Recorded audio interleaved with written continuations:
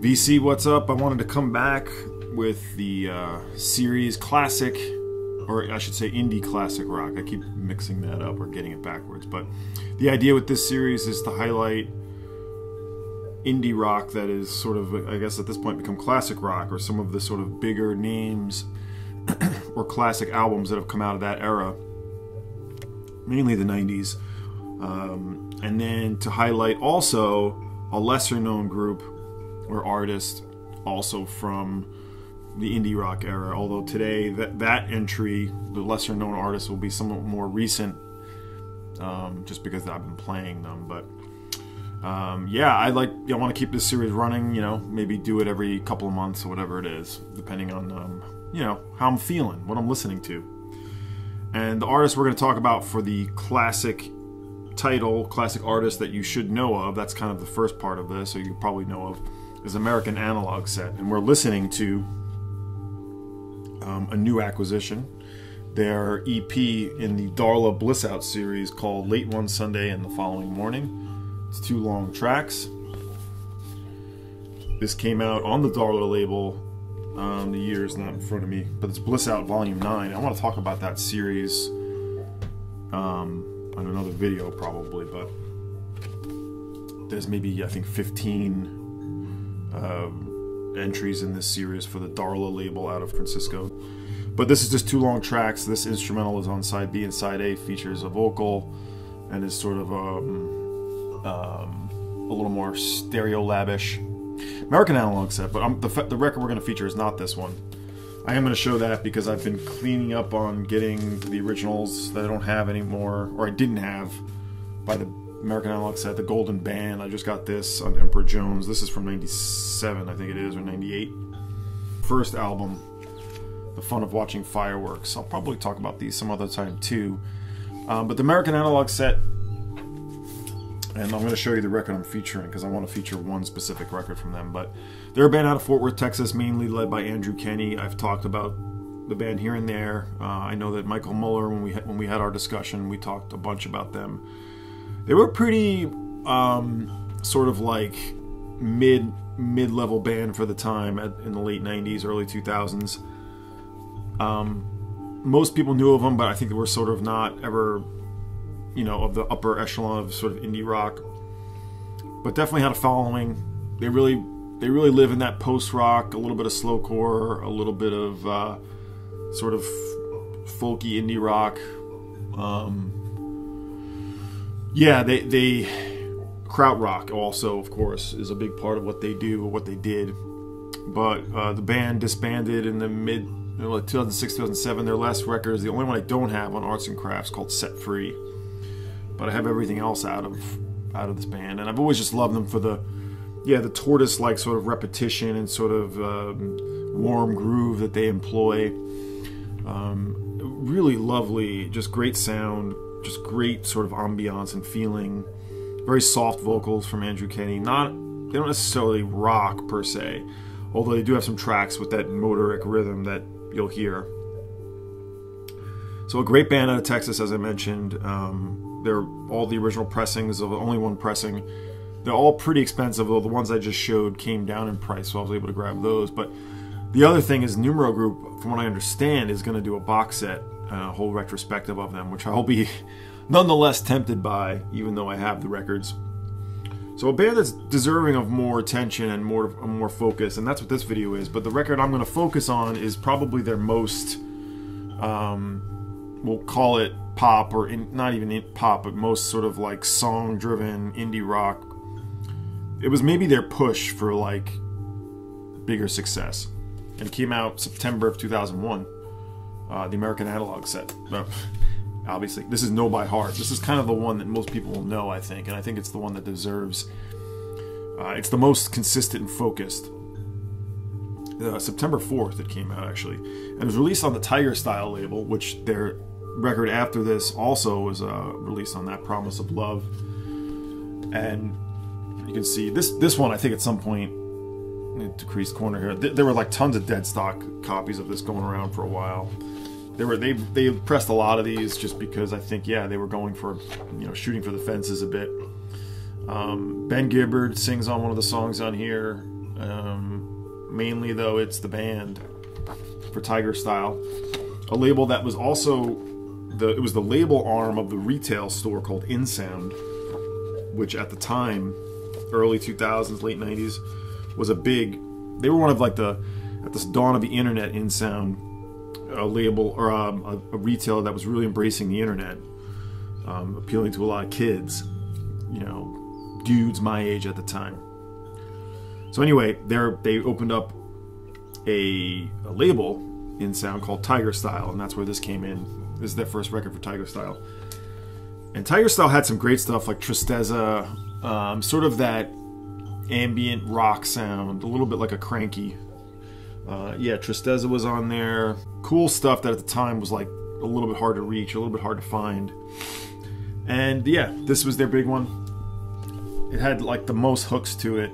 You know, the first track was just instantly grabbed you, called Punk as Fuck. The Postman was certainly, I mean, this could have been a pop hit album. You know, it came out at the wrong time, September of 2001, but I love the final track, We're Computerizing, We Just Don't Need You Anymore. Yeah, this is a great one if you don't know it. You know, if there's one record to look up for by this band, I think it's this, although it's interesting. This is maybe their most focused and, you know, strongest from a wider perspective, but for me, maybe not my favorite, if that makes sense. You know, I love the first one that we showed, The Fun of Watching Fireworks, and then the one after this, Promise of Love. You know, I think this is the most consistent because it has the most, like, there's some sort of like lighter or sort of I wouldn't say letdown tracks, but songs that are not quite as memorable on other tracks, that on other albums that are mixed in with stronger material. I have the rest of them over here. I won't pull them out right now, but I have I think one 7-inch. They're mainly an LP band, and there's a few EPs I don't have. This is the only EP I have. And I just got this, which is what we're listening to. So a great band. There's probably more to be said. There's not a ton of info out there about them. I mean, they definitely did their fair amount of touring. You know, all the covers are really have a similar theme, similar font, and everything. Yeah, I'll just grab another one. This is a great one. And then this one has maybe my favorite track on it. My favorite track, and it's called Hard to Find, track 2. So that is the American Analog Set. I just want to do a quick sort of feature about them. If you like that softer krautrock, indie rock, warm, sort of spacious sound, this is Know by Heart, the one I recommend here. Indie classic rock.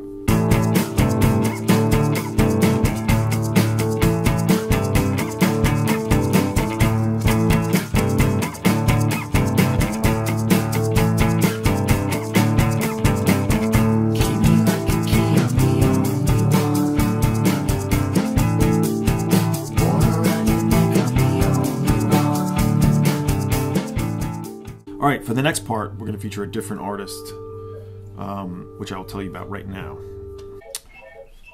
This is the next artist I'm going to feature in this indie classic rock. A lesser known group from the indie rock era, though this band comes out of like the early 10s, 2009, 10 into 15. It's led by a group or a solo performer, an artist named Tim Presley. I'm talking about White Fence.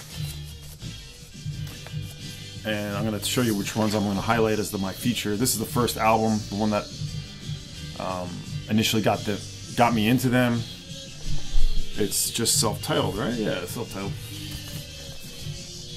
It's got a real sort of 60s vibe to it. And it's Tim Presley, who was involved in a lot of groups before he even started this. This one's got a nice insert, newspaper. Tim Presley started the band Darker My Love. He was in Strange Boys. He was, for a short period, was in The Fall around 2006.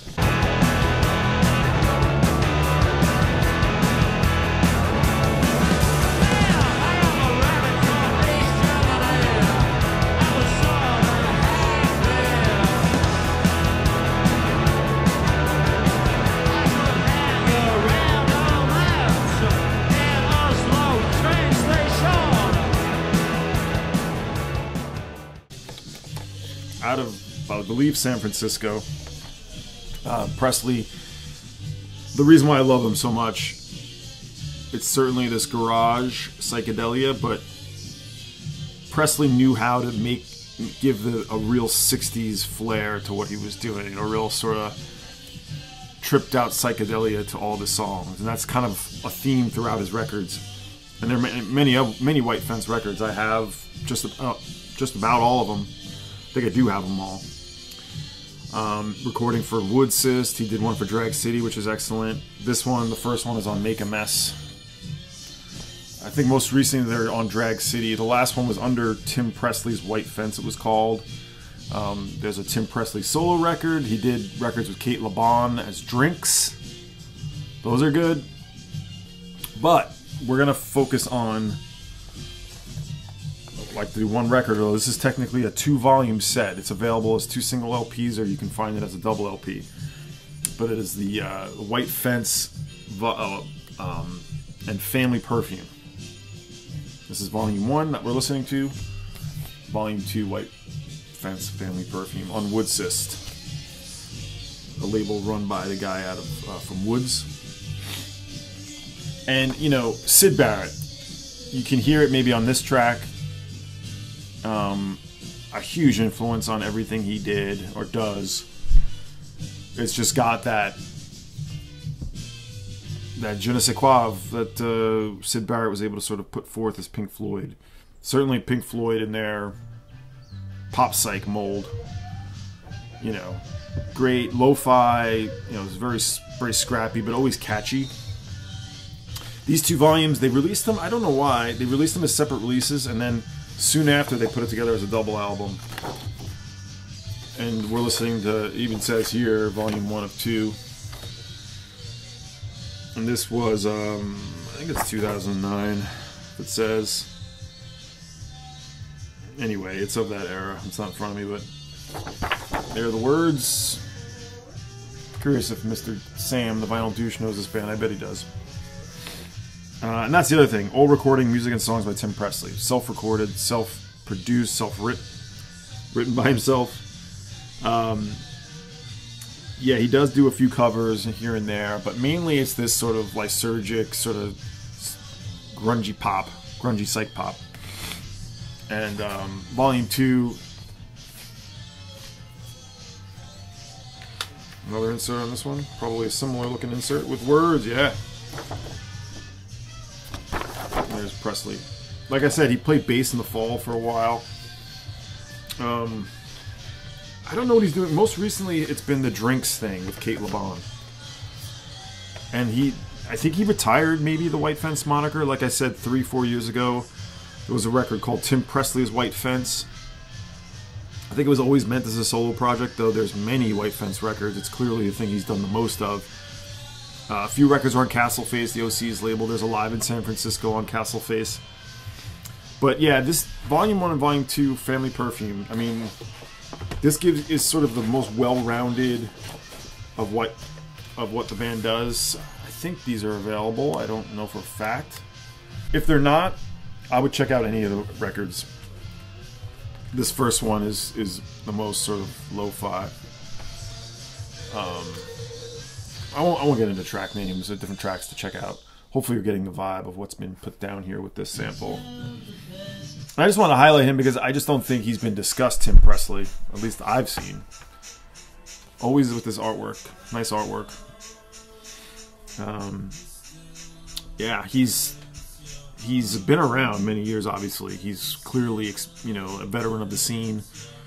And I kind of feel like he's doing other things I don't even know about right now. But like I said, the Drinks records with Kate LeBon has been his most recent feature.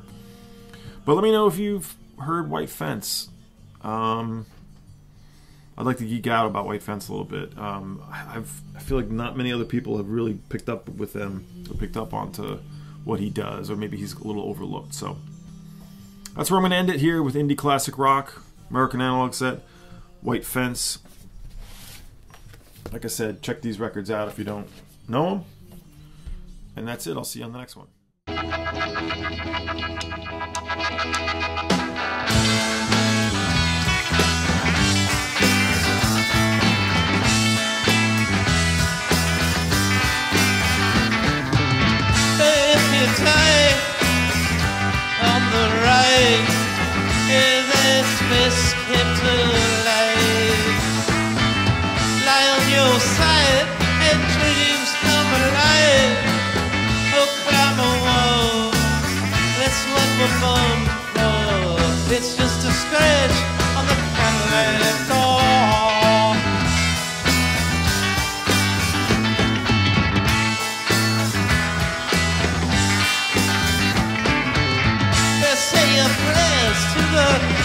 with cement.